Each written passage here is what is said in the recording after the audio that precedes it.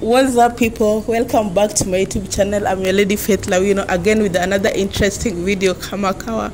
If you know that you are new to my YouTube channel, kindly consider to subscribe. Leave a sweet comment down below. Let me know what you are thinking about my videos. Yeah. And today, guys, guess whom I am with? Guy. Yani, can't wait to have some sweet talk with my guest of today. And Kamakawa, he's going to introduce himself na tutakuwa tukiendelea kupiga story Kamakawa kama kawaida. Hello, ukoaje? Habari? Salama kabisa. Niko fit kama unavyoniona, sina neno. Ndio kama una neno. Lola, limekuwa very long time. Hii ndio yako imekuwa long time. Sawa. Nashuku it maybe imekatika kidogo. Ni ile screen saver tu, lakini inaendelea kurekodi, hamna shida. Hebu niambie habari ya masiku. Salama kabisa. Imekuwa long. I've been wanting to have some exclusive interview. Yaani nimekuwa nikitamani kufanya interview na wewe, tujue vile utupige na wewe story, uniambie ulianza aje story ya kuigiza kwa msanii. Na to my fans wenye wakujui, hebu ujitambulishe. Mimi ni Lolani Kalu, kwa sasa Babu wa Sultana. Hebu tuambie Lolali. Watu wanakujua tu kama Lolali Kalu. Kabisa, mimi ni mwanahabari, msanii pia. Mpenda mila na utamaduni na mambo kama hayo. Sijui kama mwanamuziki pia, msanii, mchekeshaji. Hapo sasa. Before tuanze tuimbie kidogo. Guys, mimi kuna video kile hapo niliwatch ya Lolali Kalu akiimba. Before tuanze tuimbie kidogo, Okay. Africa, we need revolution. What we need is liberation. Africa, we need liberation. What we need is revolution. Africa, we need liberation.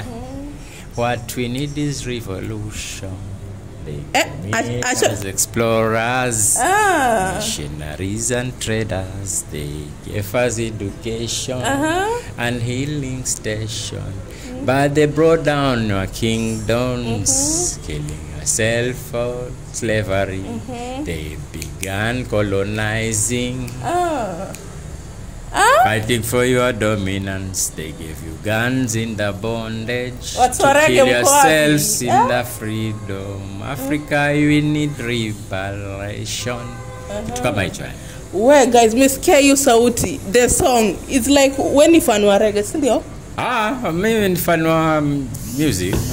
Mimi ni musician. Yani mambo mengi nafanya. Ukipenda huku unazajipata, huku kwingine pia unazajipata. Sasa hebu tuambie more about you. Unajua si tumekuwa tukikuona kama msanii. Guys, ameact kwa sizes kwa Sultan, si ndio?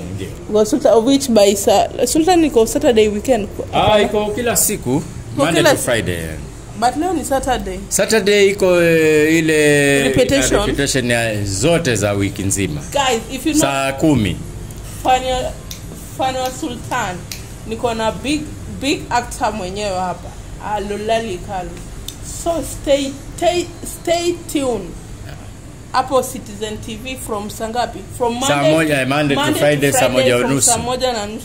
Utakuwa ukiona mzee mwenye akiwaigizia vizuri vile mnataka. So hebu tuambie life imekuwa aje kwa kawaida kabisa kama watu wengine wote. Mara tunapanda na kushuka, mara ni ngumu, mara ni nyepesi, hivyo. Hebu tuambie your experience. Na nini likufanya uanze kuwa mwigizaji? Sasa hayo ni mwanahabari nini? Kila mtu kichunguza hivi ana hayo mambo yako, kwa sababu wewe ulipokuwa mdogo ulikuwa ukicheza na wenzako pale nje. Sasa ile ni michezo ile ya kuigiza. Sasa baadaye hukuitilia maanani. Lakini kama ungeendelea kama vile ulivyokuwa mnafanya, basi saa hizi ungekuwa bado unaendelea. Sasa watu huwa wanaacha vitu wanavyofanya utotoni. Ndio mwanzo wa kutogundua vipaji vyao na mambo kama haya. Wanaona kule mambo ya utotoni ile ilikuwa haina maana yoyote, unaona, lakini hiyo ndio msingi, ndio base, yani msingi wako ulianza pale utotoni. Sasa wewe kama wewe mwenyewe nakwambia hivi, ulipokuwa mdogo pale nyumbani pale, kama ni wapi mlipokuwa uko primary. Mara nyingine wale ma friends ma cousins wanakuja ama mnacheza. Si mlikuwa mwacheza? Chaki baba, chaki mama. Ile ya kuigiza ile. Sasa mara unasema, "Wewe utakuwa baba wewe na wewe utakuwa mama." Sasa baba mama, nyinyi watoto, sisi tunaenda kazini. Nyinyi chezeni. Jipikishe, wanaanza kujipikisha na udongo na nini wanapika. Ile ndio acting sasa ile. Real. Lakini ubaya tukikuwa kwa mkubwa unaona ni vitu vya kipuzi. Si vitu vya kipuzi. Watu wengi alafu anasema mimi natamani ningekuwa actor. Lakini kumbe wewe unaweza. Hii maisha yenyewe ni acting yote hii. Unaona, script kaandika Mwenyezi Mungu. Sisi tunafuata script yake vile inavyokwenda mpaka end yako ni hii na nini imeshaandikwa. Kama leo sasa tuko kwenye scene moja, wewe umekuja kunitafuta kwa sababu unataka kunihoji. Hiyo ni script tunafuata na tunacheza size. Sasa unacheza role yako uko kwenye character ya mtu ambaye anamhoji. Sasa kwa hivyo guys, if you know that you are watching this video, I think this is the most, yani tu inakaa tu the most my favorite video kufanya. Guys, let's continue subscribing, and pia I'm going to tukiendelea, we are going to make more stories. Atuambie channel yake pia, watu wa Faith Lawino TV show or Faith Lawino, we can migrate tuende kwa Lolali, na watu wa Lolali pia waruke wakuje kwangu. Naona kama mnachapa kazi. Sebu uniambie Lolani, karibu nikuite Sultana. Niambie. Kuna hii nini, kumekuwa na hii maneno walikuwa nasema kuna moment you are in NTV, si ndio? Walikuwa nasema tu wanahabari wamekufukuza. Ilikuwaje ama? Mimi nilifanya kazi NTV mpaka nikatosheka. Alafu katoka staff. Yaani kulikuwa na kitu inaitwa restructuring. Ndio. Kwa hivyo tukastaffishwa, yani kustaffishwa mapema. Kwa hivyo kaenda nyumbani, mnapack naenda home. Sababu anageuza mipangilio yao ya maisha yao ya broadcasting. Kwa hivyo tuliachishwa kazi watu wengi tu. Sebu niambie, what was your experience ukiachwa? Au vicha mko mnajua tu mnaweza achwa? Ilikuwa tu tuliambiwa kwamba ikifika tarehe fulani mtaacha. Vile mlianza kazi? Ama baadaye tu hapo katikati huko ni 2017 hapo. What was your experience? Yani what was your feeling like? Nishazoea kukua, yani kurani. Nisema tumaisha ataendelea kama kawaida. Na maisha yaliendelea kama kawaida. So from hapo before kuje Sultana umeact kwa nini gani, kipindi gani? Pete. Kuna series inaitwa Pete kwa Maisha Magic Plus na Maisha Magic East. Mimi nilikuwa ni msemaji wa mfalme.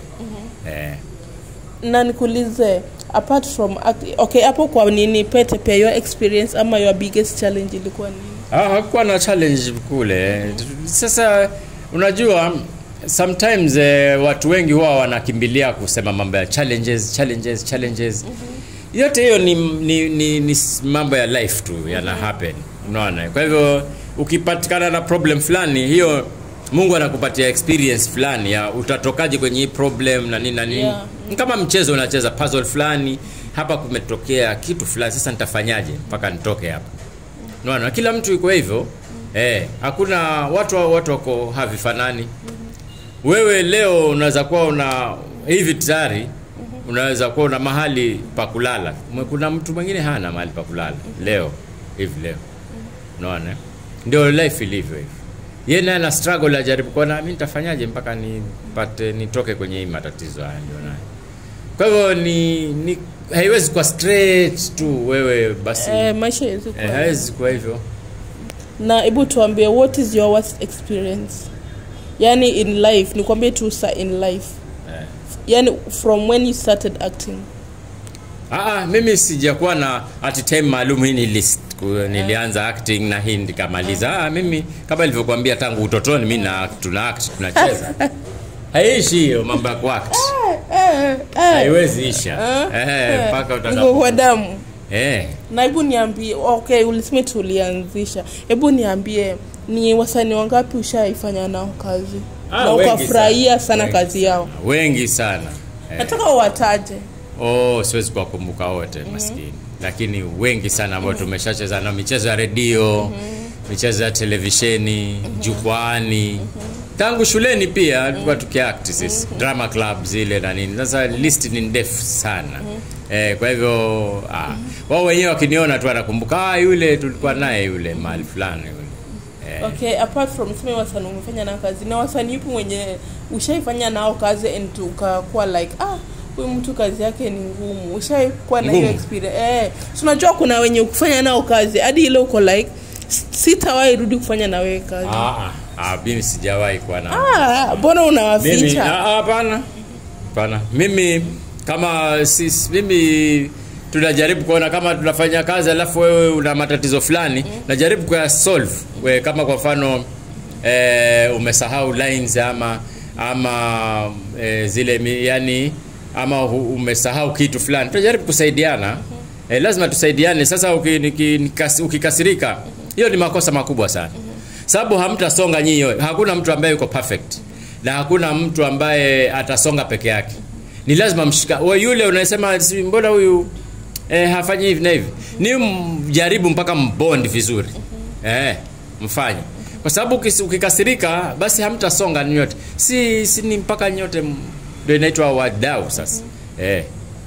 Hebu tuambie, umetuambia tu ni mwanahabari. Simesema tulizungumzia kwamba nimefanya kazi za NTV. NTV basi kwa mwanahabari. Apart from NTV na VOK, Voice of Kenya, KBC pia nilikuwa mwanahabari.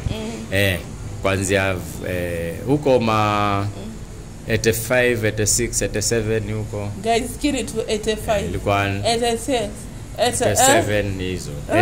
Late 80s na 90s. Kwa hivyo Nation Media Group yani NTV lingia 1999. Sacha nikuulize Lolali, how do you balance kuwa msanii na with your family and kuwa dad? Sasa hapo wale watu wa familia yangu wanajua mimi passion yangu iko wapi na wanajua natafuta riziki kwa njia gani. Kwa hivyo inabidi unakwenda unafanya bora tufanye vitu ambavyo viko kinyume na maadili ya kijamii. Basi tuna act tu sisi. Na uzuri sisi tuko Afrika. Unajua Afrika inatusaidia kwa kitu kimoja. Hata ukiona watu wanafanya vitu ambavyo si straight sana, wajue wameenda kinyume na mila zetu za Afrika. Unaona, tuchukulie kwa mfano mambo ya sanaa ya uigizaji na nini. Sasa huku kwetu Afrika sisi tunadumisha mila na tuna heshima ile. Unaona, ukipatiwa huyu ni mkeo, chezeni kama mke na mume. Tutacheza tu ile hujambo dada na nini tunacheza. Vipi mke wangu mume wangu hakuna sukari ndani, huyu mtoto anatusumbua sijui nini na nini, wewe umenikosea sana, mpaka tunaweza kumpiga na nini hivyo. Lakini ambao si wa Afrika sasa wako vingine sasa. Utaona wanaenda yani wao mila zao zinaruhusu kwa mfano kupigana busu hadharani. Sisi wa Afrika ni jambo la naona kushtua. Haivifanywi hivyo. Unaona hata barabarani. Tuko opposite, tuko vingine na wazungu kwa mfano. Nakupa mfano wa wazungu. Wazungu hata barabarani ndio wanatembea taruchi, wanacheza, wanaogelea kwenye swimming pool na mtoto wake msichana. Dad. Unaona? Lakini Kenya. Lakini sisi wa Afrika haiwezekani. Kama dota wangu alafu tuko kwenye swimming pool amevaa bikini. Hai ni mambo ambayo hatufanyi sisi. Itakuwa tabu. Ama yule mtu nimepatwa pata awe ni girlfriend wangu. Girlfriend. Hata nimemhold, nimemshika na mkiss ile kissing ile, unajua ile kissing kabisa ya smooch ile inaitwa smooching. Si hatufanyi romance ile romance deep. Si tunafanya African. Hata hiyo ni romantic lakini ni hata wife wangu atakuwa anatizama lakini haimfanyi yeye aone kwamba yule hapana. Hapo sasa. Moment niseme kwa ushaipewa yani script ya romantic sana exact sana. Sultana tayari mimi na Bisalama. Bisalama amekuja nyumbani ni usiku. Yeye anataka mimi niwe mumewe. Unaona, lakini mimi kwa sababu ya maadili script inasema hivyo, si ati mimi. Si ninasema kwamba sasa mimi ndio nakataa, sasa natetemeka ile anajaribu kunishika mkono ananivuta hivi mimi najaribu na mueleza na yani na muepuka kwa njia moja au nyingine, ili watazamaji wasome kwamba tuna yule mzee ana maadili mazuri, ndio karakta yangu. Unaona lakini ukipewa karakta chafu nawe unachafua tu, kwa hiyo ni karakta yako. Lakini sasa kwa kiwango ambacho hakiendi kinyume na maadili, na pia time ya watazamaji ile ni general exhibition, watoto wanatizama na nini na nini. Mimi mwenyewe, watu wengine wanafanya hizo, lakini mimi binafsi siendi kiwango hicho cha kwamba ni act picha za usiku. Kuna watu, kwa sababu ya hata huku kwetu Afrika kuna watu wanafanya picha za matusi kwa mfano. Wana involve, lakini mimi sasa mimi siwezi kufanya namna. Maadili dini, maadili yangu havituruhusu sisi tufanye sinema za uchi, kutembea uchi ama kuonyesha kama unatembea na fulani. Unaona hizo kama ni sinema, basi ni uigizaji, lakini hatuendi kiwango hicho. Ninaenda kile kiwango cha sinema za mafunzo, natoa mafunzo fulani. Unaona maadili ya kijamii, mila na utamaduni, vitu kama hizo ndio mimi nafanya. Mimi sasa sijasema kila mtu anafanya hivi, lakini mimi mwenyewe, mimi binafsi mnaoongea naye hapa, mimi movie zangu nitakazofanya ama sinema zangu nitakazozinacheza mambo ambayo yatatoa mafunzo kwa watu wengine, wasome pale, wapate kuelimika, wapate lugha nzuri, na wajifunze lugha kutoka kwangu, wajifunze menendo, wajifunze busara, mambo kama hayo. Hizo ndio utaniona nafanya, lakini sitafanya parts ambazo zinakuwa sasa zinakiuka maadili kwa sababu ni sinema. Hebu niambie nini, what was the first reaction yani mtu wako kuona my dad ako kwa TV, my dad is a star, my dad star yeah, unamaanisha nini star? Kwani wewe si star? Lolali. Mimi Lolani kawaida tu nafanya. Obviously unajua when you are a legend. Sasa kwa legend ndio kwa star kweli. Sindi unajua star ni nini maana? Star yani yule being a star, yani someone who is nisemeaje? Guys, being a star. Star like you are a yani wewe ni mtu muhimu. Nadhani kitu kama hiyo. VIP. Not hata kwani wewe si VIP hata. Mbona unataka kujiamini? You are important, that's why sikia. Kuna mtu mwenye amekaa. Very important person. Kwani? Mimi si very important person. Wewe ni mtu wa kawaida kabisa. Si kama mazungumzo itaisha. Hebu okay, ilikuwa je reaction ya watu wako kuona watu wangu hawana neno, watu wangu wako kama mimi, wanajua dad anafanya kazi, yule hana neno. Ni kawaida kabisa, tunaishi kawaida, maisha ya kawaida tu, hatuna mambo ya kifahari na nini, tupo tu kawaida. Uko tu kama kawaida. Na wananchi wengine. Kazi ya kuact ni kazi kwangu, kazi. Naenda kazini, naenda kufanya kazi. Unaona Sasa unajua hata si ati ya kujiweka na mambo ya kusabini star naonekana kwenye TV na nini. Sasa sina hizo. Nishakuwa kwenye yani kwa na hiyo pride. Sasa hiyo haikunipata mimi. Watu wengi nawapata lakini mimi tangu na miaka 20 mimi niko kwa nafanya mambo hayo. Sasa si kitu ambacho chanibabaisha, chanifanya mimi nionekane ni sijui nini. Ni jambo la kawaida kwangu hilo. Hilo jambo la kawaida kabisa, yani naishi kama kawaida, maisha ya kawaida, niko tu. Hebu tuambie, ulianza nisemaje, unajua hujatuelezea ulizaliwa wapi pia? Kilifi, county ya Kilifi Watu wa Malindi. Ni Kilifi Kaloleni. Na ndio kama ukakuja huko Mombasa. Alafu hapana, nilisomea Kwale, nikasomea Mombasa High School. Yani Hamisi High School, lakini nilimaliza kusoma at 4. 1984 nilimaliza form 6. 1984 form 6 hapo. Kwa hivyo 85 nikiwa 20 years. 20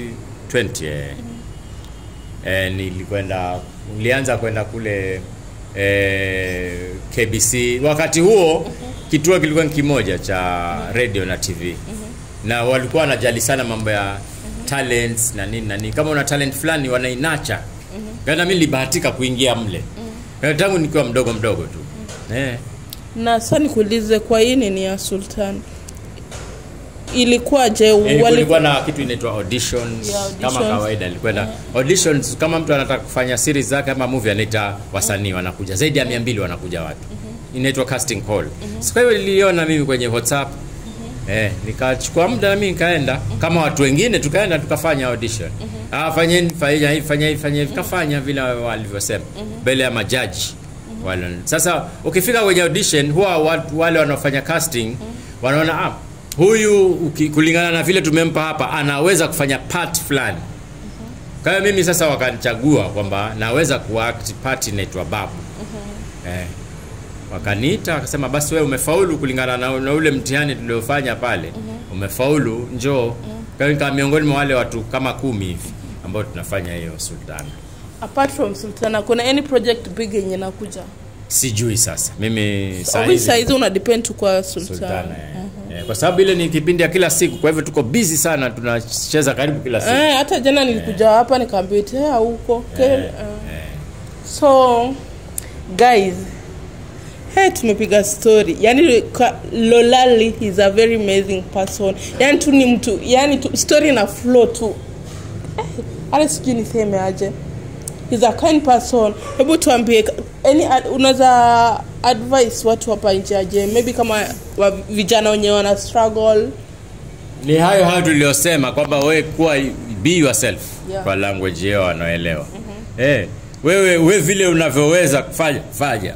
Alafu ujaribu kujifunza mengi katika hii dunia. Sisi zamani ilikuwa vigumu sana kupata mafunzo yoyote unayotaka mpaka ukalipe college mahali na nini. Siku hizi hata usijaribu si lazima kwenda college juu ya kutini wala nini. Kuna mtandao. Sasa vijana mimi wanaenda wrong. 85% ya vijana hapa nchini kwetu hawajui kutumia mtandao wa internet vizuri kwa manufaa yao ya kujitegemea. Wao kazi yao ni picha kwa Facebook nini hapo, mapicha na kujionyesha uchi. Hawafanyi mambo muhimu ya ile internet. Ile ni university. YouTube, kitu inaitwa YouTube ilikuja. Hakuna kitu chochote ambacho huwezi kujifunza pale YouTube from scratch mpaka ukawa professional. Hakuna kitu chochote ambacho huwezi kujifunza pale YouTube. Hata ukienda college fulani, kwa mfano umeregister college fulani usome kitu, wewe unasoma tu basic. Lakini enda kama wewe invest na mtandao, wewe na internet ya kutosha. Internet. Alafu na gadget ya kupata pale kuingia kwenye YouTube.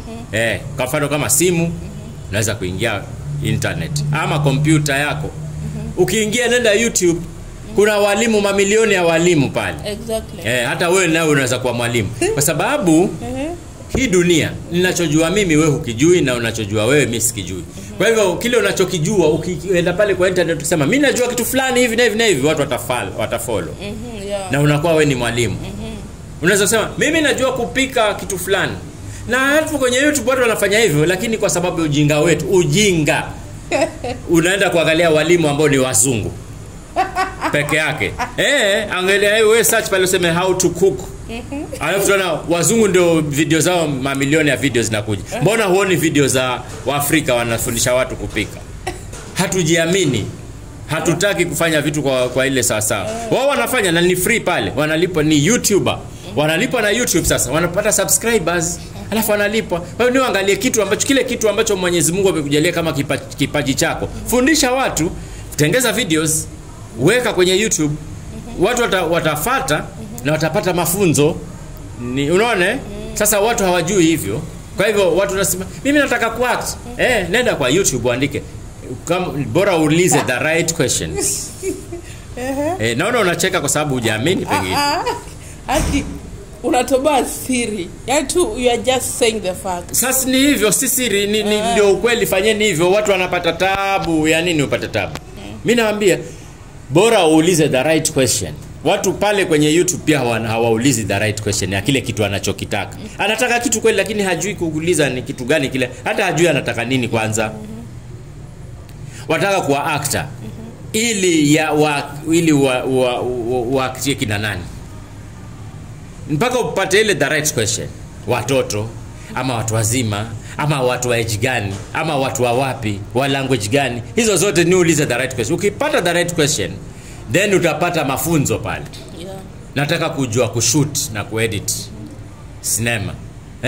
Utambua kuna ulimwengu wa apps. Hizi watu kuna apps, vitu vinaitwa app.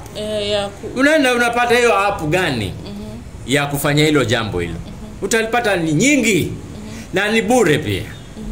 Hata wewe spending yako ni hiyo internet na hizo gadgets kidogo kidogo. Kuanzia simu kwa mfano, hiyo simu watu unaenda dukani kununua kitu kinachoitwa simu, hiyo handset ya smartphone. Unaona? Unanunua hiyo kwa purpose moja tu wewe, ya kwamba ni ya kuwasiliana na mtu fulani na mtu fulani.